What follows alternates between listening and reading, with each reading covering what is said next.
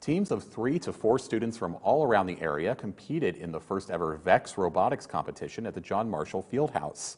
Each student per team has a different role for their robots that they spend weeks programming and preparing for tournaments like this. A driver, a programmer, and a notebook keeper. But they all come together on competition day to hopefully pull out a win.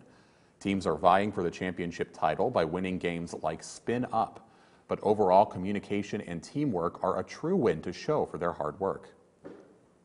It's really nice working together because then you have someone to rely on. Like just today, I wasn't able to be there, but I knew that I could rely on my teammate to fill in for me in my position.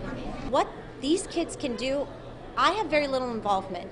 And that's part of this whole thing. It is totally student-centered, totally on them to do. So really, we're just really there just to support and help.